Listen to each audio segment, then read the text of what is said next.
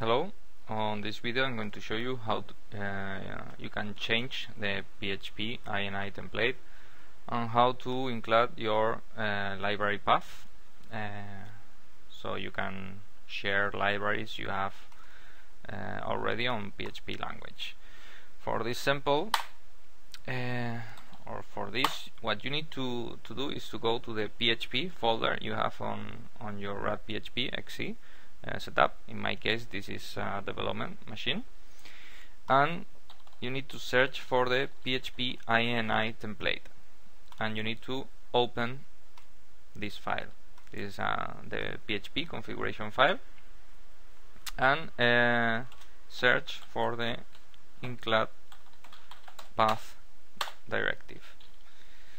Here, as you can see, there are some macros or some variables you can use, and this is the path where RPCL is located, and you can place libraries inside the RPCL path if you need it, but usually you will want to place your folder or wherever. In this case, see my library. We're going to create my library.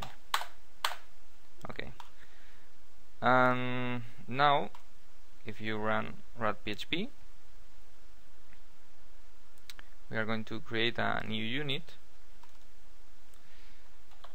This is function included function. This text is output from an include. Okay, and I'm going to save this on the my library folder. So this is my include script. So now you have on see my library your my included script with a function.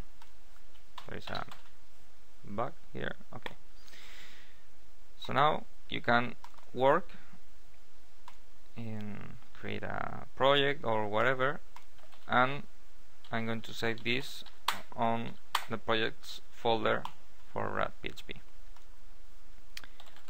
And now you can include my included script PHP, and if you invoke the code inside, you will get the function you have on the included script you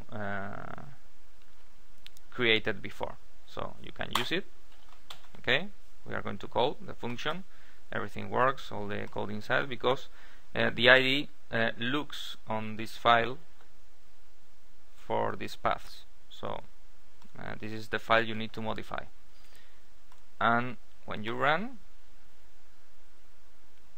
this works as expected. Okay, so as you can see, it's very easy.